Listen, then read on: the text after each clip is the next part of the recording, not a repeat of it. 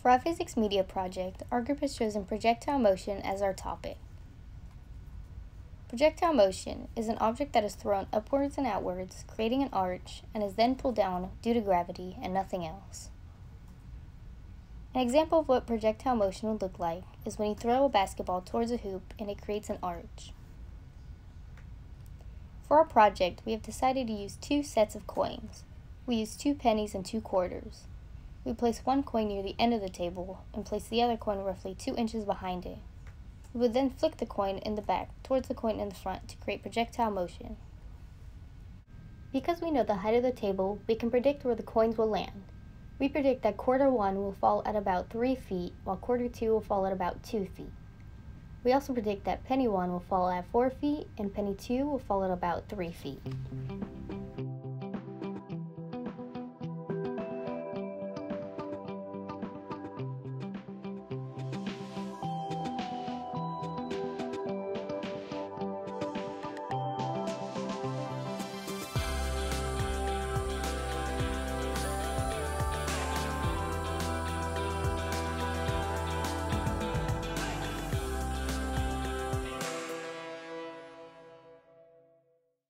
We predicted that quarter 1 will travel at about 3 feet, while quarter 2 will travel at about 2 feet.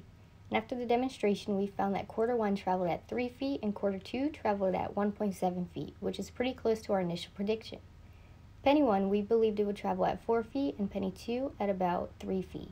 But we found that penny 1 traveled at 3.2 feet, while penny 2 traveled at 1.75 feet. So we found that penny 1 and penny 2 landed shorter than what we had predicted. The starting velocity for quarter 1 was 2.12 meters per second, while the starting velocity for the penny was 1.25 meters per second. For quarter 2 and penny 2, they both had a decreased starting velocity. Quarter 2 starting velocity was 1.11 meters per second, while penny 2 was 1.23 meters per second. This is because quarter 2 and penny 2 collided with quarter 1 and penny 1. Due to the ignored air resistance in the experiment, we found that quarter 1 and quarter 2 traveled at a slightly larger velocity over a slightly longer distance than penny 1 and 2. Since penny 1 collided with penny 2 before going over the edge of the table, they both left the table at the same time, resulting in the same vertical motion for each coin. They both were in free fall for the same height and for the same time interval. This resulted in them landing at the same exact time as well. Similar results were seen for quarter 1 and quarter 2.